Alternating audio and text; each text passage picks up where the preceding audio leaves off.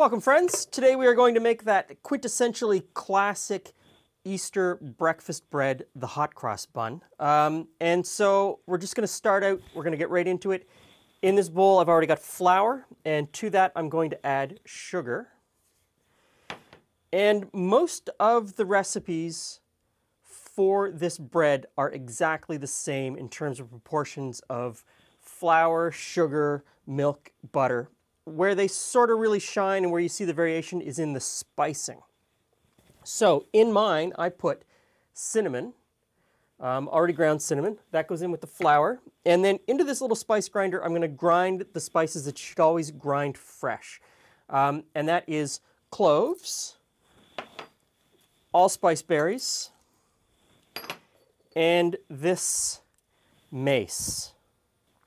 Now, mace is actually an aril, and it is part of the nutmeg seed. This red part would have actually covered the nutmeg seed. It's removed, and it's sold separately. It has a slightly different taste. So that goes in, and we're just going to grind that up. So in go the ground spices, and then we're going to shave in some nutmeg. Once the nutmeg is in, the zest of 1 lemon. Now, I flip back and forth between lemon and orange, depending on what I have in the house. And sometimes when I'm feeling really crazy, I'll use both. So you could use either.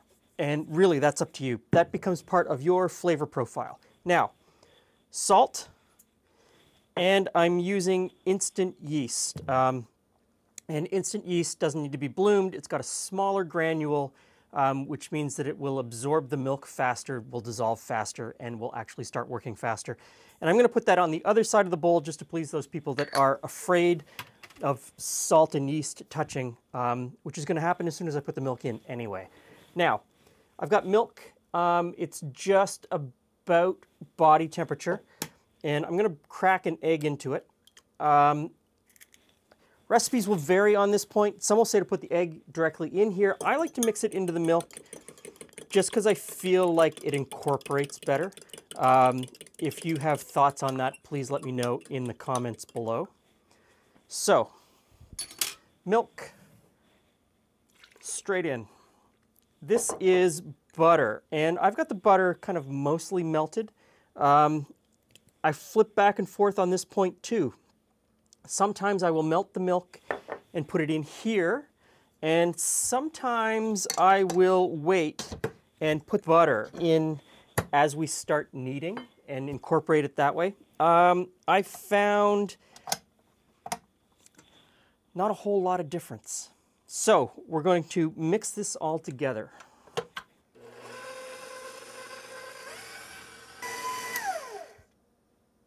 Okay, so this has come together in a sort of wet, ragged mass at this point. And I'm going to turn off the machine and I'm going to let it sit for 25 or 30 minutes before we start the kneading process. Now, I know this isn't a true autolyse rest, and somewhere in France, there's a bread baker pulling his hair out, screaming and yelling. I know it's not a true autolyse rest, but I find that even this type of rest makes my buns better at the end. So, 25 minutes, do nothing.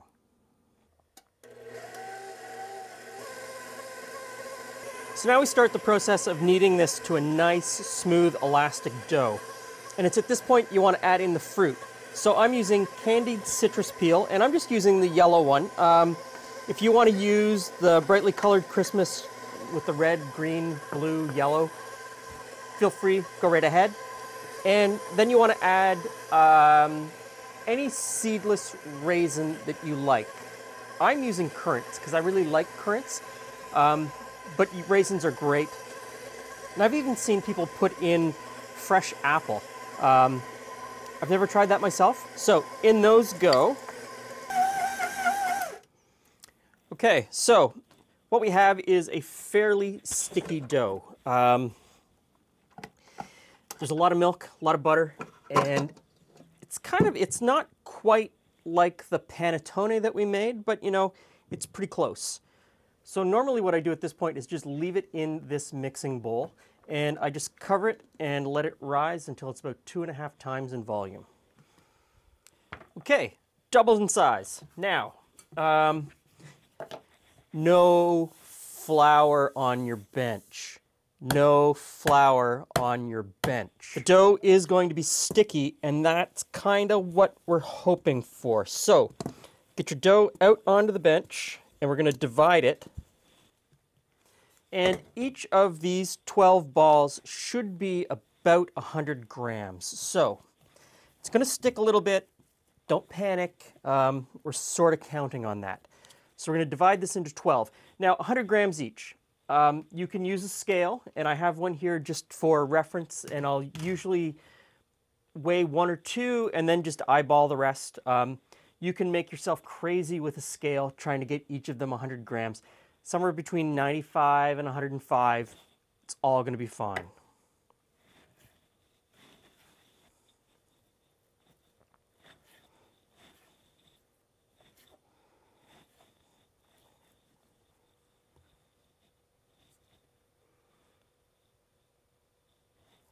Once they're portioned out and all essentially about the same size, we're going to use the stickiness of the bench to help us shape and form the dough balls. So you just take your hand, you cup it, and you just rotate it on the counter. And the fact that it's sticking a little bit helps us get that surface tension and really help us shape it. So onto a baking tray lined with parchment paper, and we'll shape the rest exactly the same way. And so arranging them on the baking sheet is a bit of an art form. You want them close, but not too close. You want them to sort of rise into each other, but not touch too much. And at this point, now I put a little bit of flour on my hand and just pat them down a touch, just a touch. And you just want the flour because they will stick to your fingers. Now I just cover them with a piece of plastic wrap, and I don't wrap them tightly. I just kind of lay it on top loosely. And we'll let these sit on the counter for about an hour or so until they're almost double in size.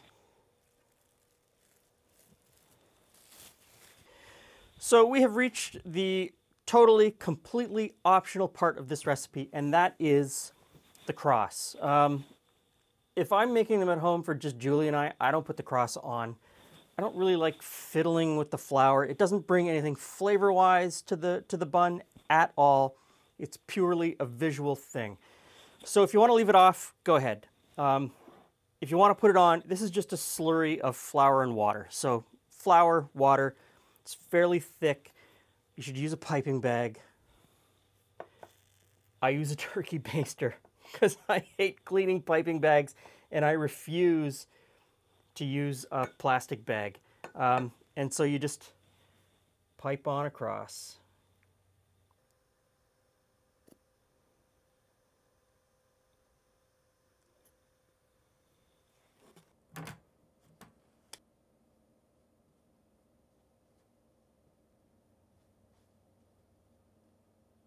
These look fabulous.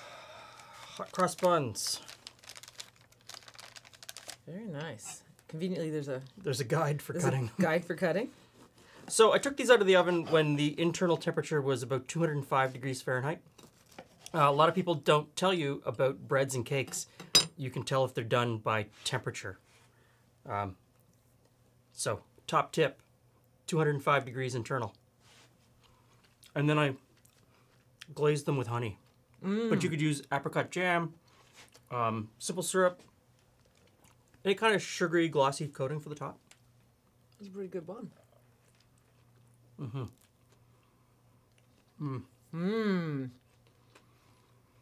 Sugary coating gloss. So this is a starting point recipe. By all means, switch up the spices to something that you like. You know, if you... Mace is something that not everybody's going to have. No. And if you don't want to go out and buy mace in order to make this, don't worry about it. Just Maybe you want it to be super cinnamony. Well, and in a lot of ways, the spicing on this is kind of pumpkin pie spicing. Don't say it. You don't know, it is. I mean, really it is. It's not quite as pronounced, but that's where it is. And then the same with the fruit. If you want to switch up the fruit, put in other dried fruits if you want them. By no means think that you have to stick to tradition. And, you know, like I said, if you want to leave the crosses off, leave the crosses off. You could do happy faces. You could do happy faces. Mm-hmm. Oh, so many things you could put on the top. You could do them in the fall and putting leaves on them. All year round. No longer. Put leaves on them and use pumpkin spice. See? Okay, so thanks for stopping by. We'll see you again soon.